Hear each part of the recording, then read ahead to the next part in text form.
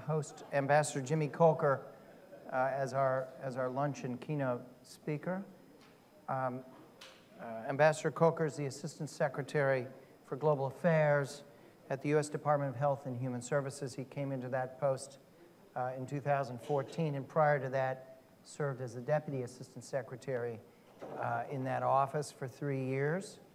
He's a career diplomat with a very distinguished path. He served as ambassador to Burkina Faso, 1999 to 2002, and then in Uganda, 2002 and 2005, which is a really pivotal moment in U.S. global health engagement with the launch of PEPFAR and subsequently with the President's Malaria Initiative. And I think, as Jimmy can describe, this had a transformative impact on him personally in terms of getting his full attention and energies focused upon the response on HIV within Uganda, that then grew into service as the deputy in the Office of the Global AIDS Coordinator back here in Washington after serving in Uganda, and then a 5-year stint at UNICEF as the section chief on HIV and AIDS in New York.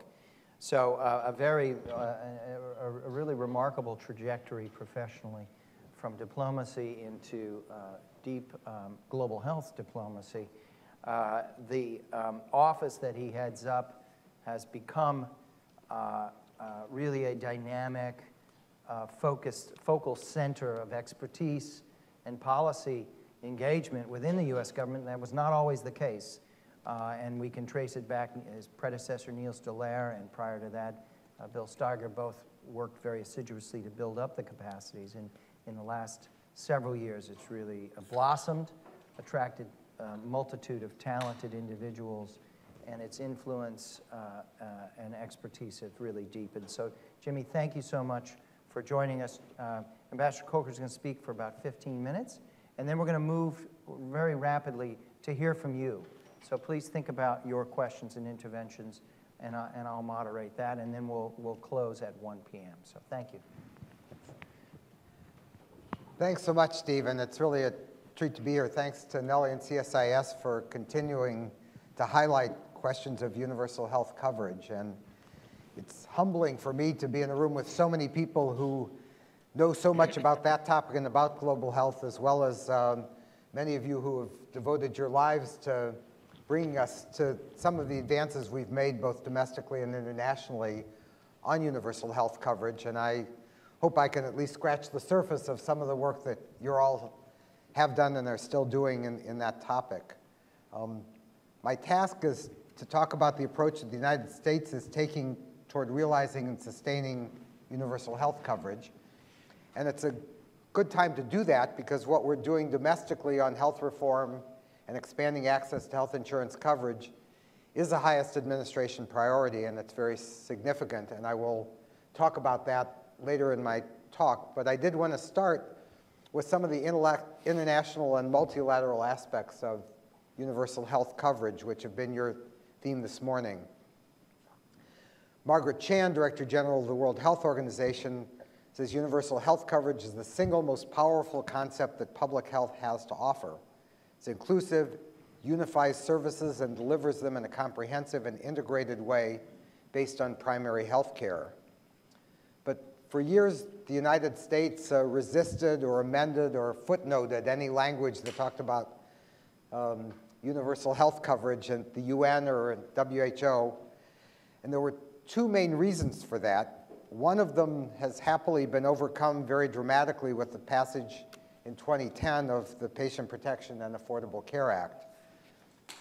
We're now proud co-sponsors of these resolutions and decisions promoting universal coverage, because advocating that position is now consistent with and not an implicit challenge to US law and US government policy.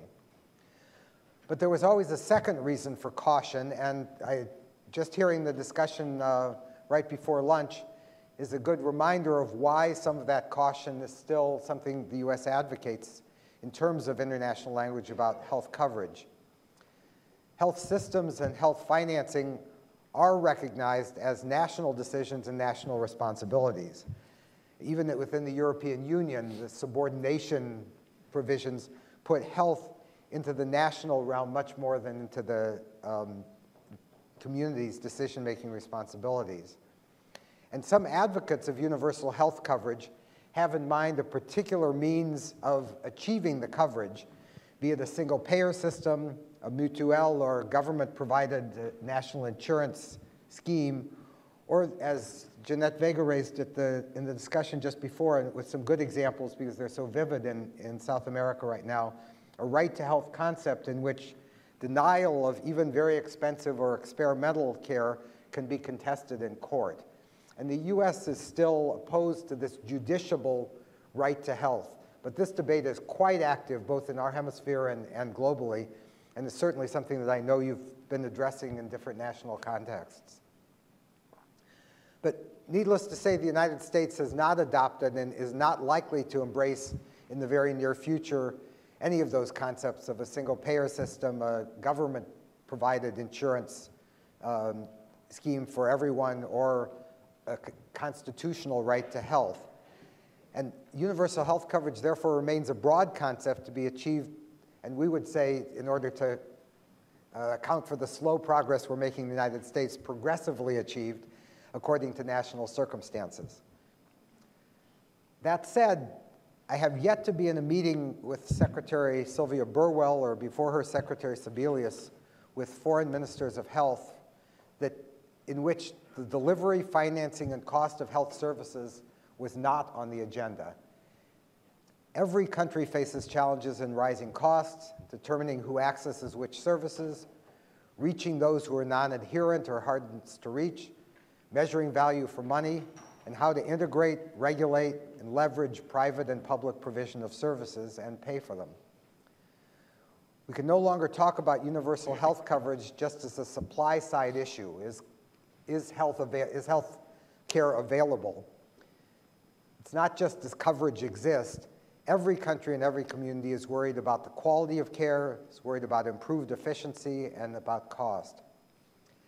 So in this context, the United States strongly supports a dedicated health goal for the post-2015 development agenda. And all through the negotiations, we've consistently supported inclusion of goals and targets relating to universal health coverage, although indeed this is controversial and sometimes hard to measure. Through the Open Working Group on the Sustainable Development Goals, we'll continue through the summer, and the report of these proposed goals, of course, will be released in July. Many people have questioned whether universal health coverage is the right fit for development goals, but we think it is. As most of you are surely aware, the rise of emerging economies like Brazil, China, and India means that the majority of the world's poor people, the vast majority, now live in middle-income countries. And most traditional development assistance donors limit or prohibit assistance available to middle-income countries. So when we started to look at sustainable development goals, we quickly realized that either these would have to focus on a small and diminishing slice of the world's population, in other words, the low-income countries, or that we needed to think about goals beyond the context of development assistance, which apply not just to middle-income countries, but in fact to the United States as well. We're also aware that looking at trends in global health, an ever-growing share of the burden of disease will come from non-communicable diseases. This is true in both developed and developing countries.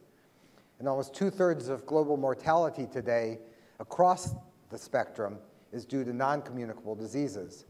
We'll therefore not be able to meet these new health goals, especially goals about greater longevity and diminished premature mortality, without the promotion of universal health coverage throughout the world. So the SDGs do have relevance for every country, but this new focus also means that while the original Millennium Development Goals were primarily valuable in helping focus development assistance and low-income country achievements, the new goals will have to have a broader focus. They'll be not as dependent on foreign assistance, but will increasingly be a way to focus priorities for the use of domestic resources. In that context, the dynamic, the sort of paradigm of donor-recipient countries and of development assistance where the US government, for instance, would pay for an international NGO for whom many of you work to provide primary care services in developing countries seems already very last century. Countries, certainly developed and middle-income countries, but even those who are the poorest, are looking more for technical partnerships than they are for a donor-recipient relation. The question we get is, how do you do this in the United States? What lessons can we learn from what you're doing there that could help our country? And as we heard in the last session, the US should be asking this question more often than we sometimes do, but we certainly are asking the question as well of other countries, in particular in terms of coverage, quality, and cost of health care. But within those technical partnerships, coming from the Department of Health and Human Services, it's a sweet spot for us because Centers for Disease Control and Prevention, National Institutes of Health, Food and Drug Administration, Health Resources and Services Administration, even the Substance Abuse and Mental Health Services Administration, all these large operating divisions within HHS actually have a cutting-edge role in this. They have a comparative advantage in looking at how can we use our capacity and what we know about healthcare in the United States, about its organization, but also about using the latest data and evidence to achieve the best policies. How can that capacity and that knowledge be applied to meet challenges that are global challenges or challenges in another country? So we can't lose sight of the need to promote healthy lives through accelerating and sustaining progress on the unfinished business of the Millennium Development Goals, but we really do need to use this 2015 opportunity to look at both domestic financing and the quality of the partnership that the United States, we hope, can provide to countries large and small in terms of how do we jointly solve the challenges and problems that confront us in the health area. This grand convergence is perhaps the most important of health outcomes. We certainly continue our commitment to ending the HIV and AIDS epidemic, creating an AIDS-free generation, ending preventable maternal and child deaths, and the statistics on these, again, are converging, and that's something in which we can all rejoice, and I think the MDGs have a role in that. But there are other priorities that remain universal challenges: sexual and reproductive health and rights, preventing and treating communicable diseases, including malaria and tuberculosis, addressing the challenge of non-communicable diseases, certainly the behavioral causes of non-communicable diseases, ensuring adequate nutrition, access to safe water, sanitation and hygiene, reducing indoor and outdoor air pollution. And the promotion of universal health coverage will become an increasingly important way for countries to prioritize and deliver on their own health goals and build sustainability of their health achievements, rather than universal health coverage as an end in itself. So what does that universal health coverage goal in 2015 look like? It needs to be accompanied by clear targets supported by evidence-based interventions. It should focus on continuing achievement of current health-related MDGs. Certainly shouldn't ignore the further efforts urgently needed for an AIDS-free generation and preventing child and maternal deaths. And it must be universal in the sense that it ensures that all people, especially the most vulnerable, have access to health coverage. So put simply, 2015 should provide globally measurable goals that would be appropriately applied at local and national levels. National responsibility implies that countries take action in ways that reflect but also improve their domestic conditions. The U.S. is eager to engage with all partner countries and partners, non-government partners as well, as they define packages of essential services.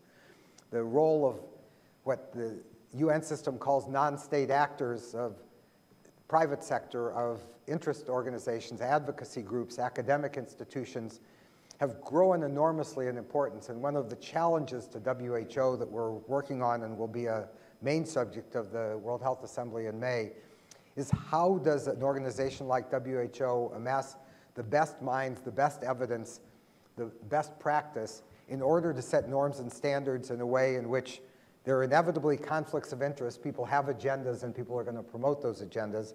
But how do we make sure that that best evidence, whether it comes from private profit-making organizations which do have interests or advocacy groups which do have interests, how can that evidence be judged in a way that does not represent a conflict of interest, but in fact will result in the best norms and standards and the best partnerships we can achieve to provide those goals.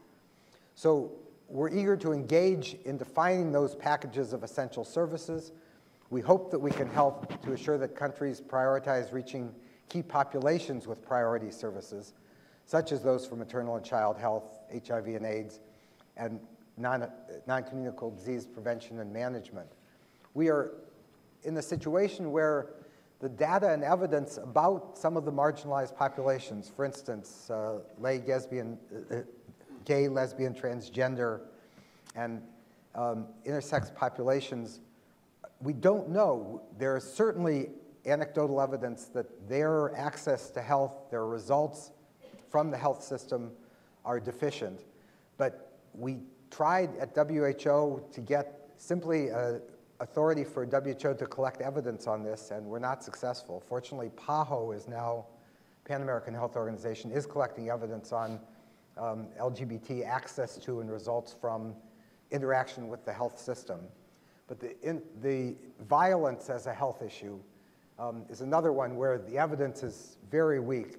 Violence against health workers and the role of health workers in responding to crises and emergencies is an area where the evidence is very weak. So we need to be sure that as we're looking towards sustainable development goals and universal health coverage, that some of these vulnerable groups for whom we don't have adequate evidence also are brought into this sense of gathering what data we need to know in order to be sure that our results are improved. We also link to sustainable development goals because healthcare costs are one of the primary reasons people are driven into poverty. Development of an efficient health financing arrangement supports the government's ability to keep people out of poverty. And universal health coverage is a key to help countries find ways to pool economic resources and risk so people don't have to choose between health and impoverishment. And of course, there are many ways for countries to promote pooled resources, which have to include private sector systems in most circumstances.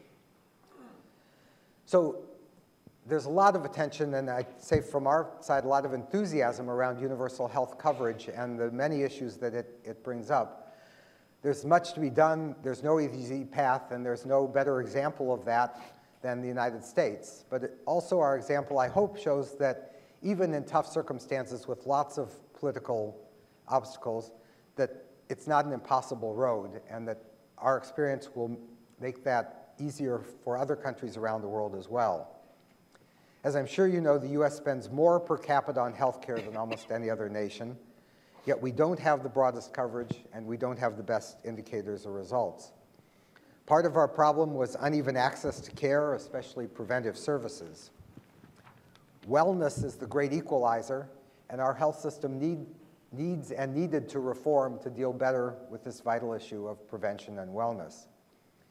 Thanks to the Affordable Care Act, the US has taken some decisive steps toward universal health coverage. Healthcare is becoming more accessible and affordable for millions of Americans. Because of the new law, today's statistic, and the government is not keeping these, we're trying to let independent folks calculate, but I saw a statistic this morning that 11 million more Americans now have affordable coverage and reliable access to preventive services, treatment, and care because of the Obamacare, the Affordable Care Act. Before it was passed in 2010, there were about 50 million Americans who did not have health insurance at all. Best estimates are that this number is now well below 40 million, still much too high, but a huge step in the right direction. Our efforts in the US were and continue to be influenced by lessons learned from other countries. Like any historic and transformative change, there are bumps in the road, and we've learned from how other countries have navigated those. The good news is that the reality we now see and the end result, which is more clearly in focus, are worth it. The quality, affordable coverage is within the reach of the United States, and we're really pleased that we think we're on the right path and that that path has shown some demonstrable results in all of the areas of access, of cost, and of quality. In 2012, the Obama administration, for the first time, allowed the United States to co-sponsor a resolution at the UN General Assembly on promoting universal health coverage. And it emphasized social protection and sustainable financing as two key components. There are still huge challenges, of course, in those areas, and in a number of others, as I'm sure you touched on in the talks this morning, about what does universal health coverage mean for various things that are perhaps in the penumbra of it. First, do we have evidence that universal health coverage does produce the ultimate outcome of healthier lives? Or is this, it's been considered an end in itself, but we have to be sure that universal health coverage is a means to an end, and that the outcome is reflected in results in people's longevity and their ability to live healthy lives throughout the life course. And we need to be sure that universal health coverage is especially sensitive to persistent disparities. This lack of data on things like violence and LGBT, but also questions of persistent disparities within countries in which the difference between countries is often less pronounced than the differences both in results and in coverage, access to health and prevention within countries. And we realize, of course, that the universal health coverage shines its light on huge deficiencies which were caused by lack of universal coverage and aren't going to be solved by instituting it. But the development of the health workforce, applying it to the highest priority needs, geographic distribution, reimbursement, incentives for serving underserved populations.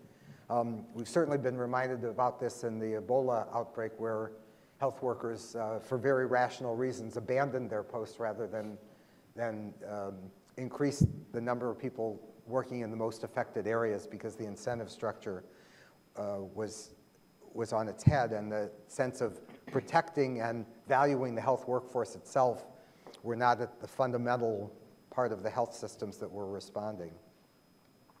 Pan American Health Organization was the first regional body of WHO to develop a strategy to promote universal health coverage.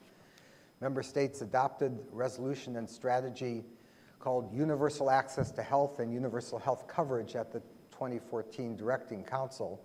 And that title is worth talking about because to many people, universal access to health, the term access to health, has a very important meaning. And the US for the first time did agree to that title, Universal Access to Health and Universal Health Coverage. And universal health coverage implies access to health. But again, this question of justiciable right to health is something that is one of the huge questions, I think, that faces us as advocates for universal health coverage in days to come. We also need to look at some progress that's been made, but clearly not enough on health technology assessments. How can a provider, both an individual provider, a government, a payer, a patient, or a patient's family, look at the technology available and decide what's appropriate for whom, when there are very expensive courses of care, when there are options that consequences of which may not be immediately available to the obvious to the patient or the provider. And the question of health governance: who makes those decisions? Who can reallocate resources? Who makes some end-of-life decisions about care based on those technology assessments? These are issues our government has not addressed head-on. We have a confusing collection of laws. Medicare, in particular, does not use these sorts of assessments as a basis for reimbursement of providers. And we need to be looking at that and look at how the social determinants and the results should be affecting our decision-making. There are also, within the multilateral context, some definitional questions. There's a resolution this year which we're supporting, and it seems obvious, but that surgical and anesthetics, surgical care and anesthetics be part of primary coverage and part of universal health care. That's true, but it's not actually covered in all systems. The role of mental health is now also recognized as something that needs to be covered by universal health coverage, but isn't treated equally by many systems. Dementia and Alzheimer's are a huge issue now. The UK has been leading a G7 effort on dementia. Again, the coverage for sufferers, people with diseases that especially affect elderly people, question of abuse of elders, are issues which we haven't as a global or national community adequately addressed. And the same on palliative care. What does end-of-life care mean? What sorts of drugs are appropriate for people who have terminal conditions, and how do we make that process of dealing with chronic conditions one that's both humane, medically sound, and financially put in the proper perspective. So in conclusion, universal health coverage is not just a matter of having the government or a third party pay for services. It's a goal to be, we would say, progressively achieved, unique to each society that's aimed at better, more equitable health outcomes across all strata of society. It's both a technical agenda and a social justice agenda, and one that we as the United States are ready to embrace. So thanks very much for your interest and leadership on the topic.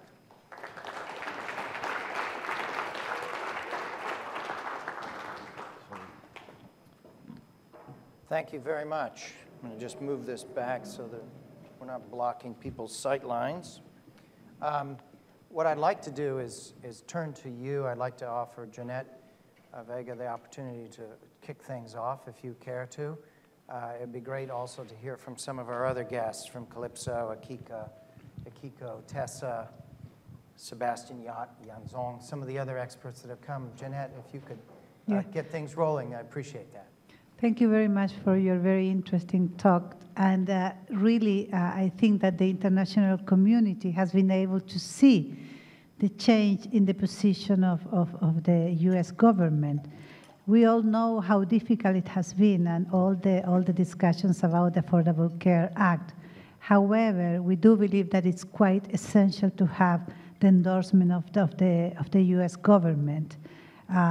All of us that we had been in the global arena for a long time, we have dealt with the issue of the very strong opposition of the U.S. for several years. So it's good to see that change. It's a hopeful change.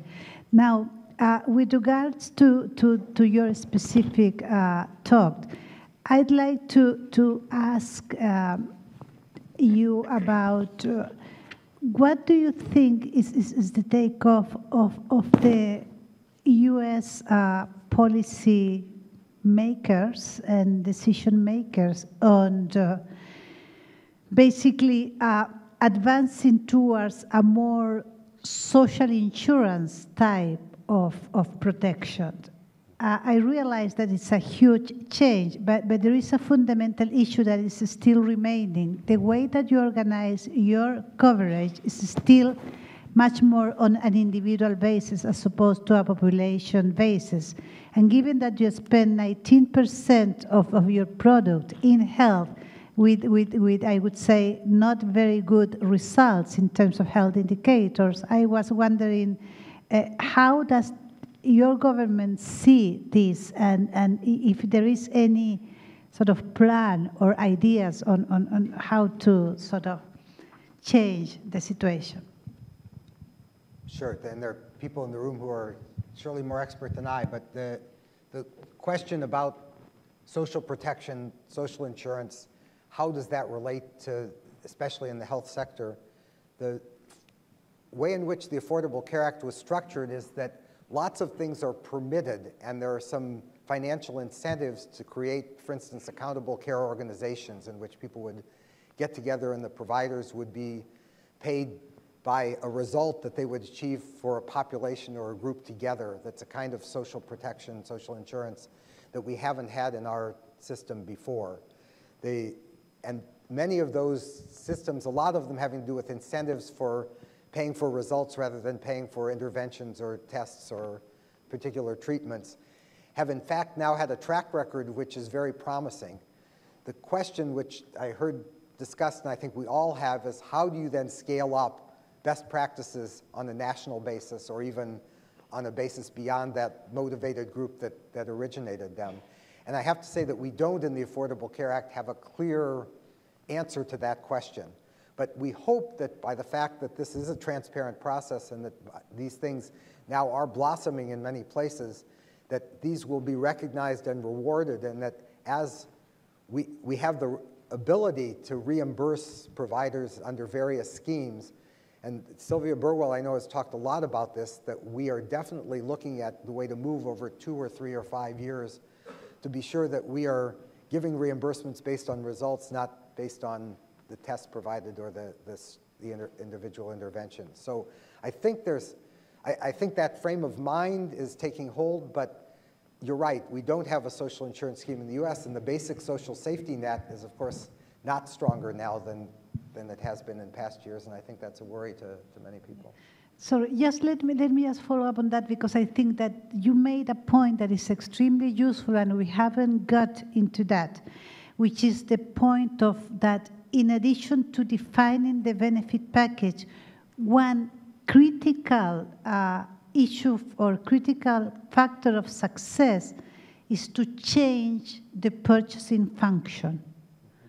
I mean, because even if you define an excellent benefit package, but if you continue purchasing using fee per service or ineffective ways of purchasing, not purchasing based on results, but purchasing based on activities, you won't achieve effectiveness in terms of using the resources to guarantee outcomes.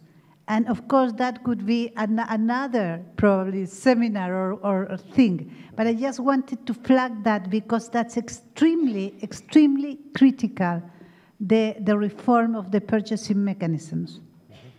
Thank you. Some of our other speakers, Yanzong. David, I hope David Granger will jump in if you have something. Yanzong? Okay.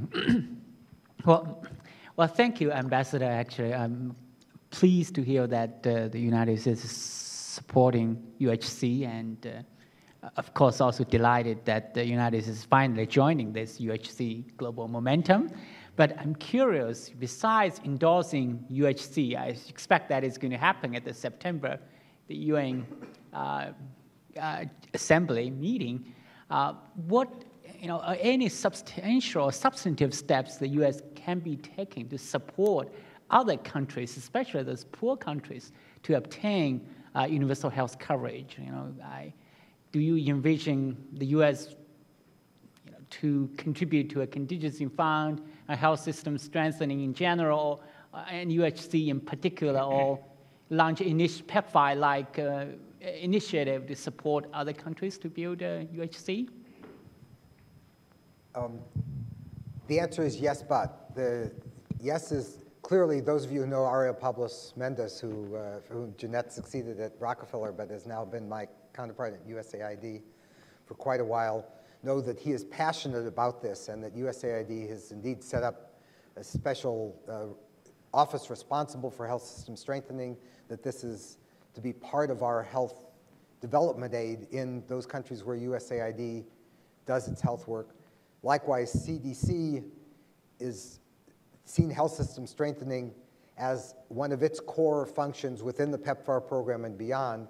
The Global Health Security Agenda, which the President met with 44 countries on September 26th, and has a huge new head of steam because of not only seeing Ebola as the failure of the health security infrastructure, surveillance, detection, and response, but the money that was in the emergency appropriations bill that can go directly toward U.S. government, and we certainly want partners to be joining in on that, U.S. government help to countries to set up what are now 12 action packages for global health security that include basic lab services, basic detection, emergency operation centers, surveillance capacity, many things that we think would help prevent outbreaks and all hazards, security threats, but are also crucial to standard primary care kinds of responses that countries have. So we have, both through USAID and CDC,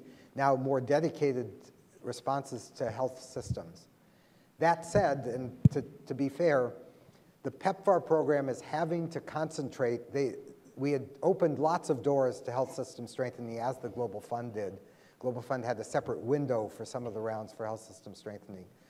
Those windows are not opening more widely, and in many cases are closing because the funds are capped, and because turns out the AIDS epidemic, and in case of the Global Fund, TB and malaria, are not in fact on the dramatic downward course that we hope they could be. And so just the money to maintain treatment and maintain existing programs in AIDS, TB, and malaria are going to suck up a higher percentage of money than that could otherwise, in the ideal world, have been available for health system strengthening. And my impression is, I can't speak for others, and I know there's some in the audience, but that most European donors are actually in the same circumstance, that the money for health systems is not only not expanding, but in many cases contracting. So people like Gavi, people like Global Fund, UNAIDS, all of us have health systems on our periscope, and I think are trying to address things that would advance it. But the sense that there's going to be a PEPFAR for health system strengthening, or that the world is uniting in a way that's going to make this a priority as it hasn't been before, I don't see us moving in that direction at all. And that's, I know, disappointing to some people. Why don't we take 3 or 4 interventions here and then come back to you to respond to those, and then we can close. Calypso, Sure, any of our other special guests, Tessa or Sebastian, Yot, David. We'll come to David after Calypso, yes? Thank you. Yeah, thanks for a very encouraging talk. I wanted to check with you what the situation is with defining a benefits package in the US. I understand there was an IOM attempt, perhaps a couple of years back, for the exchanges to set sort of a benefits package, but that was mostly ended up being about principles as opposed to substance. Are you thinking about I think I missed the key word in what you're asking. What benefits package? The benefits package, attempt to design a package, and I think there was an IOM effort. Wasn't there a few years back? Thank you. David? Thank you. A comment as much as a question, but you know, the US continues to be one of the major drivers and contributors of R&D for new technologies in healthcare. And at the same time, you know, the system often gets criticized for, you know, the use of high-cost technologies to the detriment of other things. But I think what you've got starting to occur now are some opportunities to experiment and, you know, perhaps find some leading ways that can be useful for other countries.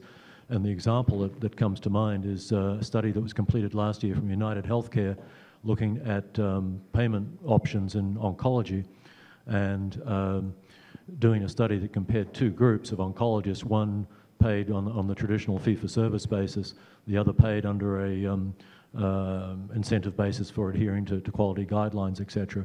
What was really interesting about the study was that in the experimental group, the total costs came down, but the expenditure on innovative oncology drugs went up.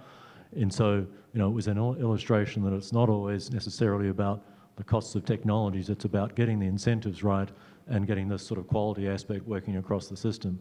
So I think, you know, that's one of the things that the US can contribute to, is how do you manage those things well in an environment that is, you know, rich with technological innovation.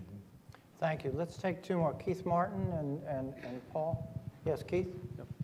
Thank you, Steve, and thank you, Ambassador Kolker, and also for the tremendous work you've all done to make the ACA a reality.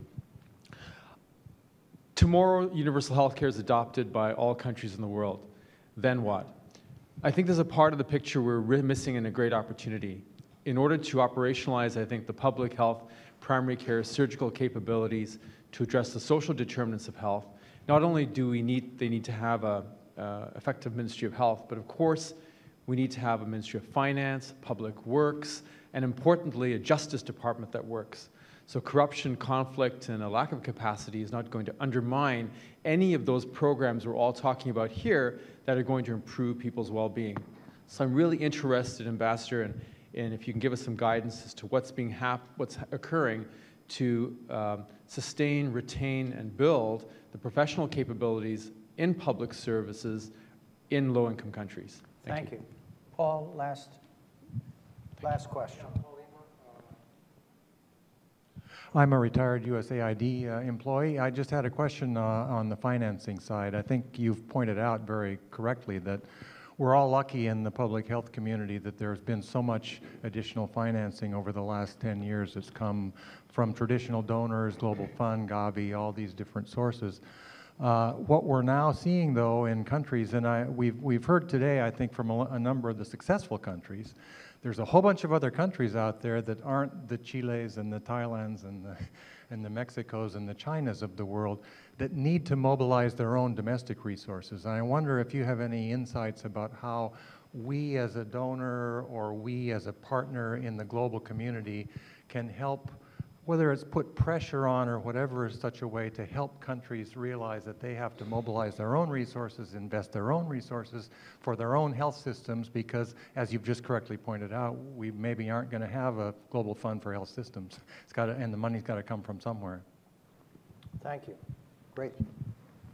The first question, I'm going to declare my ignorance. I'm sure there are people in the room who know more about defined benefit packages than I do. My impression is that it's one of these things that can be piloted, that the Affordable Care Act is permissive in letting this happen, but to my knowledge, I have not seen any reports on results of whether that's been successful. Is there anybody here who knows more than I do about that?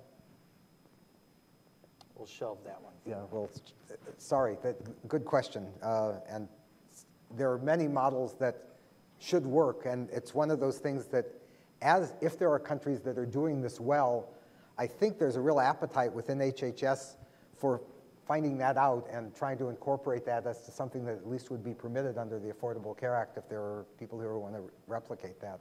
But it's, so in Mexico, the windows of health that you have at all your consulates in the US has been a huge interest to us. And as we've tried to look at what responsibility do foreign embassies have here as employers under the Affordable Care Act, which it turns out they do, what responsibilities do foreign companies that may have their own benefit packages based in their home countries? It turns out that they can get those approved under the Affordable Care Act, but also to foreign people who are here on our soil and people who are dual nationals but maybe under some other system. It's a very complicated issue, and Mexico has been our first partner in trying to adjudicate some of these issues and figure out who's covered and who's not. So appreciate that. R&D and as you know, the NIH set up a couple of years ago a new institute. Their only new institute under this administration has been on translational science and the sense of how do we use what we know and apply it. I was talking to the ambassador from Costa Rica that diplomats, and I'm now a diplomat in the medical and scientific world, and that many scientists, if they publish a peer-reviewed article, well, that problem's solved. And if you're a diplomat, that's just the beginning of the solution. How do you use that data and evidence to change policy, to change practices, to get our priorities or what we think might be a better option onto other people's agendas? And the complementary roles of science, because diplomats sometimes do that without evidence. Having the evidence is a big advantage. On the other hand, just having the evidence is rarely enough. Even, once the FDA approves a drug for use in the US, this goes to some of the mobilizing domestic resources parts too, but once the FDA approves drug in the US, typically it takes 7 or 8 years before a developing country will be able to market that same drug. And so some of the questions about how are we using our research advances, and the question you raised about the cost of drugs going up, but the actual cost of the care going down. One of the things we're trying also in our universal health coverage emphasis within HHS and multilaterally, bilaterally, is to look at access to medicines not as a zero-sum game. There are certainly people, the intellectual property and the needs of poor people for access to medicines are often in conflict, but those aren't the only, or we think even the major reasons that access to medicine is limited.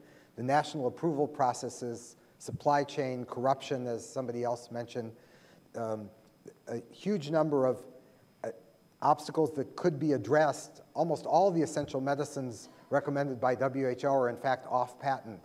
We just had the debate about epilepsy at the last executive board meeting. The epilepsy advocacy organizations were saying that the epilepsy medications, which have been around for decades, cost about $5 per person per year, but 2/3 of the people who need those medications are not getting them.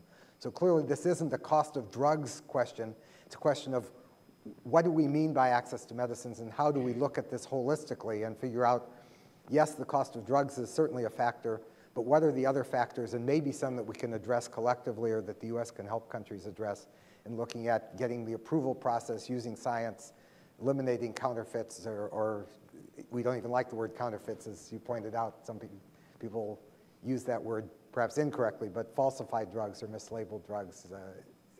And in being sure that our goal is access to medicines and people who need them and using the research for best patient results, not simply putting the drug on the market or publishing the article about it. What to do after universal health coverage is achieved with the role of ministries of finance, of the multi-sectoral needs for health. Global health security agenda is addressing some of that, and that realizing that there are a lot of stakeholders in having a health system that works, including people who are worried about bioterrorism and people who are worried about demography of the workforce and so on. One of the, again, areas where I think we need to rethink as part of universal health coverage is that health is an investment. Almost every Ministry of Finance sees health exclusively as an outlay. This is an expense for the government, and how do we minimize that expense? I think in looking at it as an investment, certainly in prevention, behavioral prevention for non-communicable diseases, early detection, better surveillance, better diagnostics and lab work, that all of these actually are cost-effective interventions, and that paying for them should be something ministries of finance would embrace and would want to encourage, but we almost never have that dialogue. I give Jim Kim a lot of credit for having a health finance dialogue every year at the World Bank meetings that are coming up next month, and I think this is going to get even more intense as we're looking at that question, health as an investment, retain, build public sector facilities. One of the problems in the Ebola response, again, it's a little free association here, but one of the problems in the Ebola response was that government's initial reactions were for their health ministries to see this as an outbreak which the public sector was going to respond to. And WHO, for better or worse, enabled that response by being embedded in the health system and talking about a public sector response. In fact, in the countries where it hit, it was non-government organizations, especially Doctors Without Borders, but also some other missionary and NGO groups who provided the bulk of the care, bringing in experts like CDC very early on to look at an incident management, a multi-sectoral kind of response, anthropology, behavior, how do you deal with burials, how do you deal with isolation of patients and family responsibilities. All of those were largely ignored because it was seen as something that could be done in a health clinic. And I think as we broaden our view, again, health as an investment, but also that there are a number of things that contribute to better health that aren't necessarily done in clinics or under the authority of the Ministry of Health, and we need to build those in. And that, I think, fits right into the mobilizing of domestic resources. As I mentioned, we think, and I'm not sure how many countries have realized this, but that this ambitious Sustainable Development Goals with 17 goals and 170, maybe more targets, is essentially going to be the responsibility of each government. This is not going to mobilize a huge quantum jump of additional development assistance for achieving all of these. It's good to highlight so many things, but governments themselves are going to have to prioritize. The good news is that in the global health sphere, the biggest increase over the last 3-4 years has been in national contributions, including in the poorest countries. That's for the AIDS response, it's certainly been true. But across the board, governments are looking at the Abuja Declaration, are looking at their own demographics and health challenges, and some of the attention that's being paid to global health, and we hope leveraging by our own resources, has had many governments take another look at health. And PEPFAR is certainly, Kenya, for instance, has systematically increased the amount of public sector coverage. The middle-income countries, Botswana, Namibia, South Africa, Swaziland, Lesotho, are paying for their own antiretroviral drugs. They're not coming from US or Global Fund anymore. So there's a lot of good news on that front, but there's no question that that's going to be the biggest challenge of the next 15 years, is how are we going to mobilize those domestic resources? Thank you very much. We're at the end of a very rich day, and we owe many people thanks. Nellie Bristol, thank you so much for all of your leadership and intellectual input and organizational savvy in pulling all of this together. Sahil Angelo, partner with Nellie in pulling this all together. Addison Smith, Katie Peck, thank you both for helping us here. And to all of the speakers, Ambassador Kolker and all of the panelists and moderators, thank you so much for coming to make this happen. We're really very reliant on our friends for being able to have this sort of rich and dynamic set of conversations. And I hope we can reciprocate in some fashion down the road to all of you. So please join me in thanking all of these folks.